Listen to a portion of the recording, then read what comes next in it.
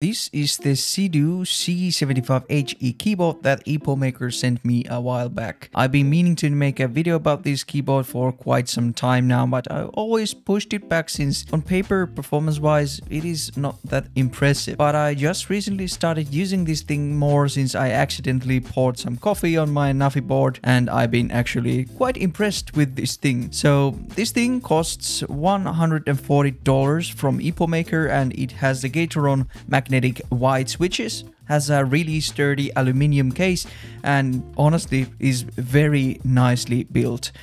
The case itself is very clean looking with these bronze colored side pieces and a bottom plate that have this black pattern on them. What I really like about this case design is this front corner here. For some reason it just looks very clean to my eyes.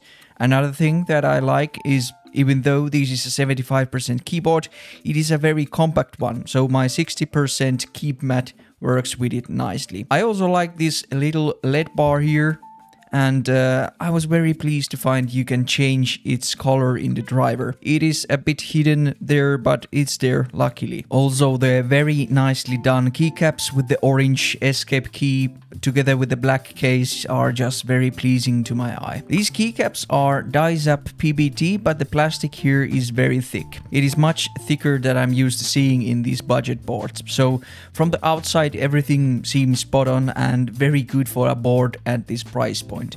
It is also pretty heavy with around 2 kilograms of mass. The switches they have chosen here are the Gateron whites, so the KS20U switches, and they feel very nice on this board. There is like no need to loop this board, and you can get a really nice thocky typing sound straight out of the box. I took this board apart quickly to see what they have done really inside here to make this board sound this good, and there is really nice stuff found inside. There is a thin layer of case foam, and then you can see just how thick these foam layers are on the model itself. Mounting method they have done here is the top mount instead of the gasket mount EpoMaker has mentioned on their website. It is a very nicely made here, and while it won't provide as good vibration reduction and typing feel softness the gasket mounting method does, it is still very well done for a Hall effect keyboard. The plate material is also nicely chosen to be polycarbonate instead of aluminium to provide some nice additional poppiness to the typing sound. And yeah, here is a quick sound test about this board.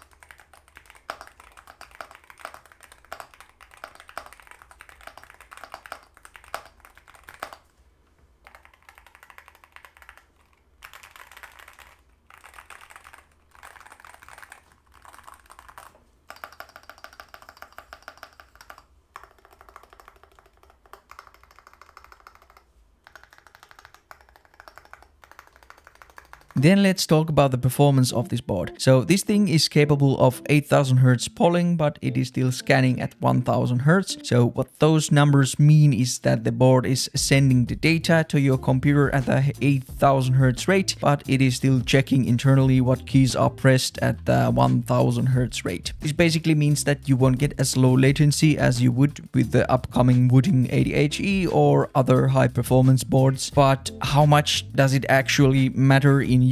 It is a completely different topic. Talking about the features, the board has of course adjustable actuation points, rapid trigger, dynamic keystrokes, mod tap and toggle key, and the last three of these are something that I haven't even used personally, since they just allow you to select your keys to do different stuff based on the actuation distance or if you are pressing or holding down the key. I have basically set my WASD keys to 0.1 millimeters, and other keys except my Superglide key bindings I have set to 2 millimeters pretty much. I found that the actuation points feel quite similar to my Wooting, and I could pretty much set the same actuation points to my crouch, which is V, and the spacebar, and I've really not noticed any difference in my superglide consistency with this board. The rapid trigger I have set to the most sensitive setting on my WASD, and pretty much every other key I have set it off to avoid mispresses. It is not the most responsive rapid trigger, and there seems to be some dead zone even on the most sensitive setting, but it is still very usable. Also, there is no continuous rapid trigger setting here, so keep that in mind, but for my settings it doesn't matter since my WASD is also on the lowest setting, so the continuous mode would not even do anything here. A quick word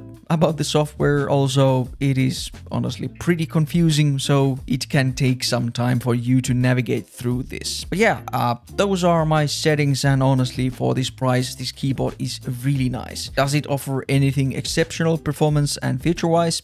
No. But it is a very nicely built Hall effect keyboard with some nice switches and a very nice typing experience.